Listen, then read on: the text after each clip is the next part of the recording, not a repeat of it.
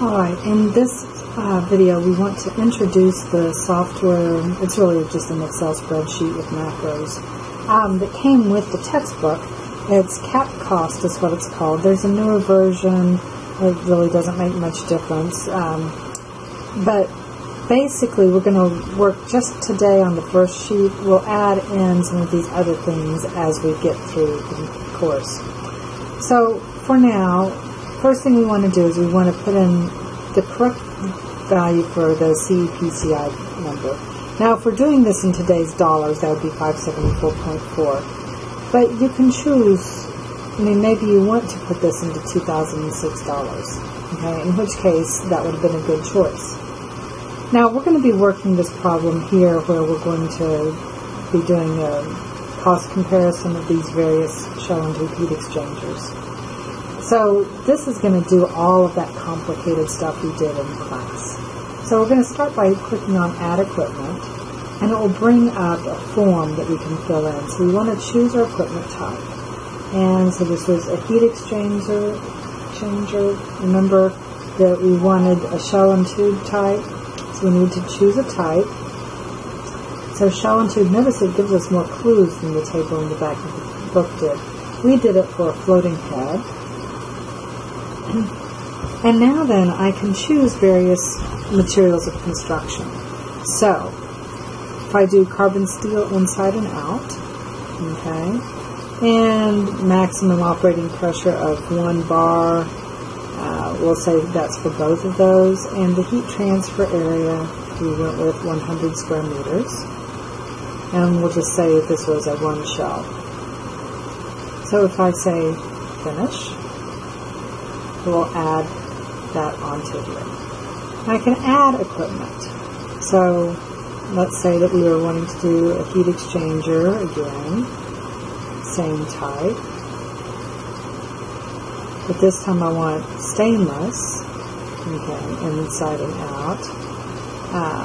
Still for the 1 bar and 100 square meters. It gives me this comparison here.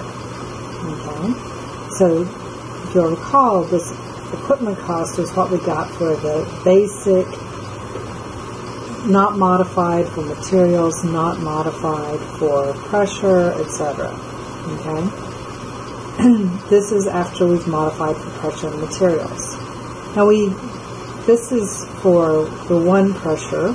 If I want to do the same thing for the high pressure units, so heat exchangers,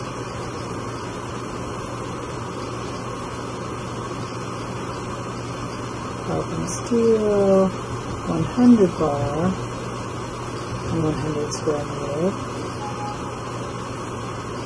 Oh, I thought I clicked on that. Okay, there we go. And so we have our comparison there.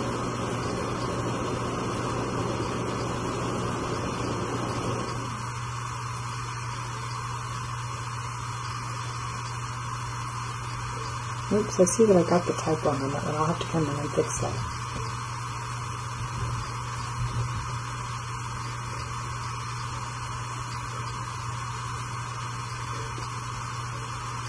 Okay, now let me fix this one. So I'm going to edit. Okay, and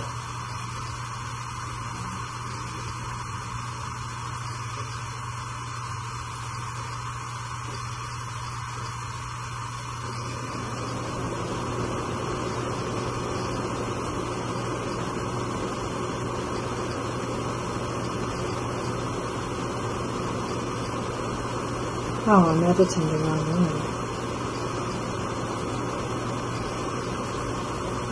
E103 is the one I wanted to edit. And now then let's fix that.